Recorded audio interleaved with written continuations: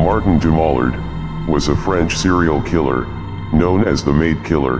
Dumollard was arrested and charged with the deaths of 3 maids from 1855 to 1861. His modus operandi was to approach young girls, especially from Lyon, and pretend to be a master employee looking for a new servant. Dumollard offered significant emoluments for this type of job and then trained the young girls, who usually learned quickly, in the rural region of Côte d'Alene. Some of these girls would later become his victims. His wife, Marie-Anne Martinet, was found guilty of assisting him and sentenced to 20 years of hard labor in a women's prison.